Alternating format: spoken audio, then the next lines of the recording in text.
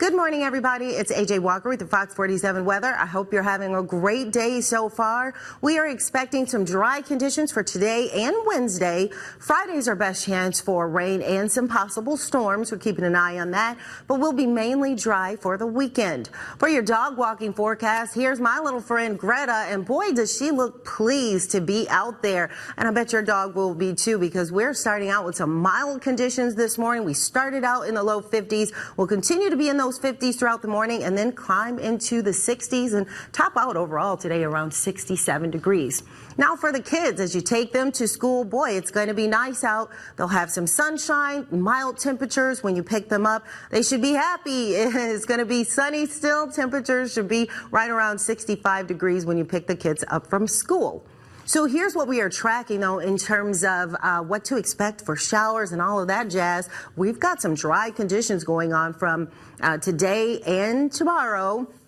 And it's really just a few clouds we'll see rolling in, but we'll see plenty of sunshine as well. Now, don't get startled there. Look at that lone shower. So the chance is about 10% for tomorrow. And look, there he is. So you could be seeing that, but mainly we'll be having dry conditions overall.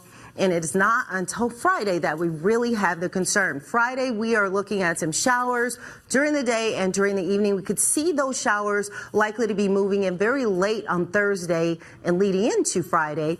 And then for the weekend, there's a small chance on Saturday, about a 20% chance for some showers there. But I think we'll be enjoying overall mild and dry conditions.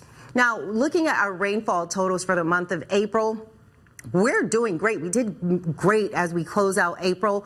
We should have gotten about 3 inches, three and a quarter inches of rain, and that's basically what we got. We got just a little bit over that, so that is wonderful for our lawns and anything that we are planting and needing to grow right about now.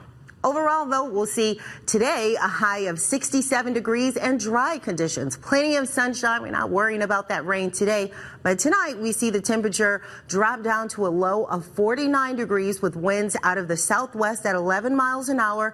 It will be mostly clear. And then tomorrow, we'll see a high of 75 degrees, so really nice. And it will be a little breezy, though. We're going to see those winds pick up out of the southwest at 19 miles an hour and mostly sunny. Overall, though, taking a look at our 7-day, looking great temperature-wise. We are above average.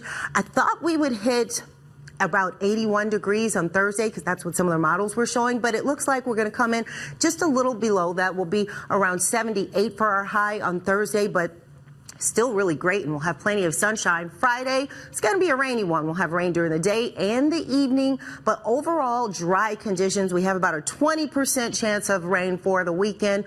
Overall, though, it should be good and dry. That'll do it right now for your Fox 47 weather. Please stick around with us for the rest of your news.